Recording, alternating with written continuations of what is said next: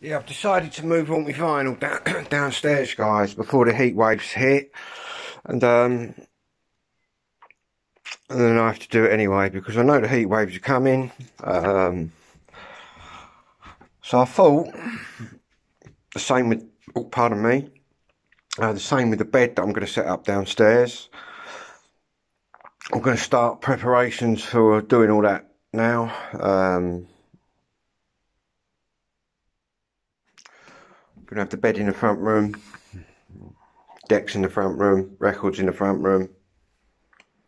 Because when the heat wave comes, that's the coolest place to be. Wouldn't want all my records warping, would we? You imagine coming home one day and all your records are warped like mine.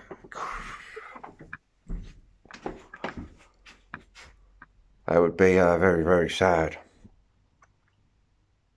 And financially very, very, don't know what it'd be financially, just a devastation. My pension plan is all them records. But yeah, going to slowly start getting them all together. What I'm also going to do when I put them downstairs, I'm going to have a count up, or a rough kind of count up.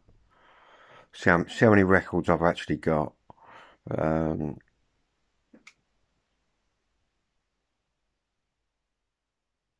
yeah, I'm going to run the Hoover around down there, do a bit of polishing. I'm still going to be sleeping up here.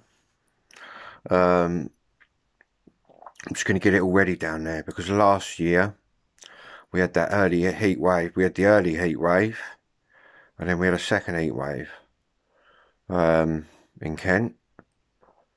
And last year I was moving it all actually in the heat, which was hard work in itself. So I'm thinking this year, shift it all now while it's cool. I